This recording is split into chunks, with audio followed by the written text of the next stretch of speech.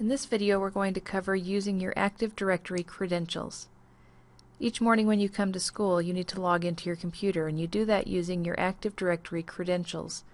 The credentials are made up of your username, which is generally your first initial and last name, although some people do have a middle initial or a number behind their name depending on if they have a very common name.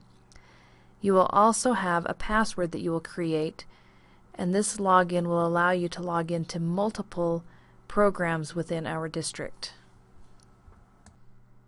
One of the programs you may need to access would be the GSD Portal. This will allow you access to Gradebook and to other various programs that we use within the district.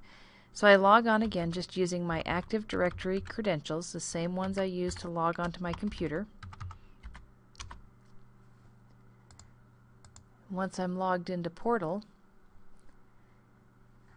you'll see that I have access to various programs. If I click on Gradebook, my login will be the exact same thing that I have used to log on to the computer.